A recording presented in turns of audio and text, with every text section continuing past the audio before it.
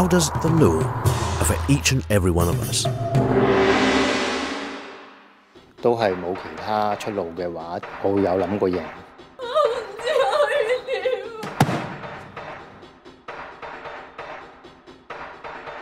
有冇做到都好，該有個權係得到專業嘅法律意見。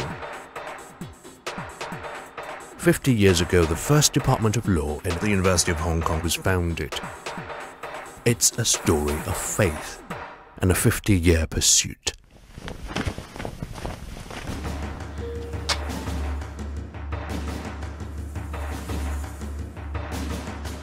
In gripping docudrama, a legal journey tells the stories of Hong Kong and the challenges legal education has faced throughout the city's development.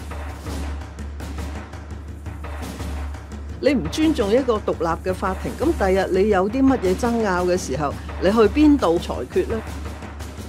As lawyers, not only do we have power, but we have responsibility.